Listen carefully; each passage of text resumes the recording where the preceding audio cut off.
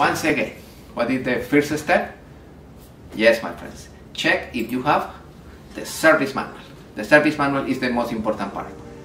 Check that you have exactly the service manual according with the series, with the model of the engine, the family engine. Be 100% sure that this is exactly the manual that you need, because in this specific example today, we are going to analyze the tolerance in between the piston and the cylinder wall, and we are going to verify if the clearance are according with the manufacturer specification. Those clearance, we are going to verify if at the bore on the cylinder and the diameter on the pistons, the difference between both of them are according with the information in the service manual. This is critical. This is the most important part. In this particular example, I use always this tool. This tool is excellent, and I compress the rings, and immediately you compress the rings. This is my recommendation.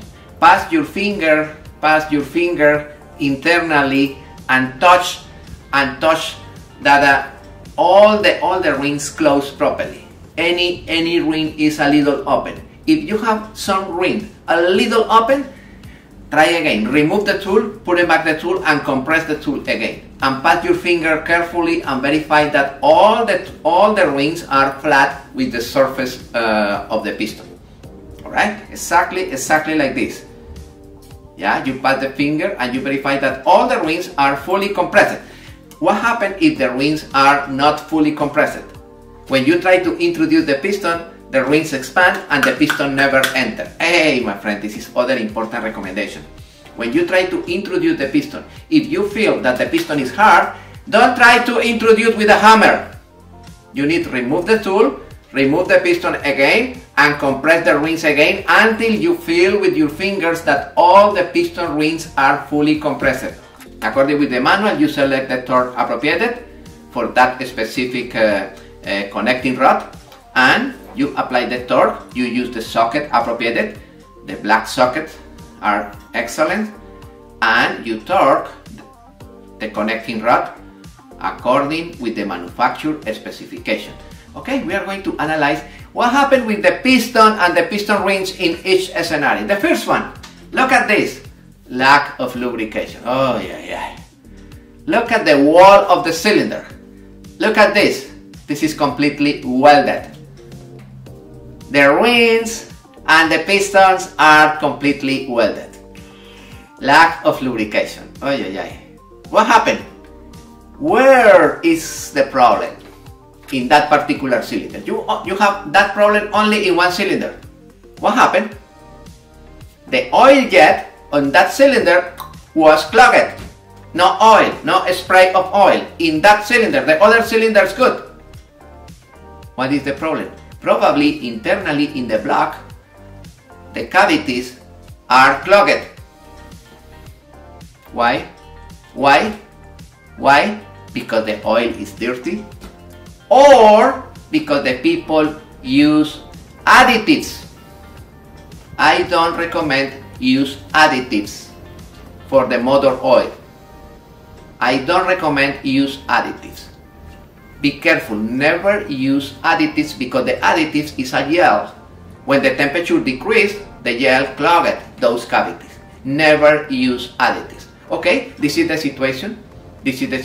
Lack of lubrication in one cylinder, and this is the final result. Alright, this is one situation. Look, this is another picture for lean mixture. This scenario is the worst scenario. The piston is completely melted. Yeah, this is a real picture. This is the catastrophic consequence when the piston, when the engine is running lean for a long period of time. Okay, it's the temperature. I explained at the beginning of this course. You need to check always two gauge, the oil pressure gauge and the temperature gauge. Both of them are very important. If the oil pressure decrease the normal position a little, you have problem. You need to stop and identify what is the problem. The only additives recommended for me are the additives for fuel, because the majority of the additives used in the fuel, they improve the cleaning of the combustion chamber. This is good, and improve the resistance of the fuel to be emulsified with water.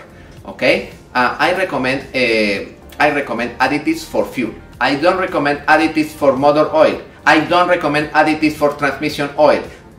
I recommend additives for fuel, and I recommend also additives for coolant. The SCAs, supplemental coolant additives. We are going to study in other chapter. Those additives are excellent. Those are the only additives that I recommend in both scenarios, in fuel and in coolant.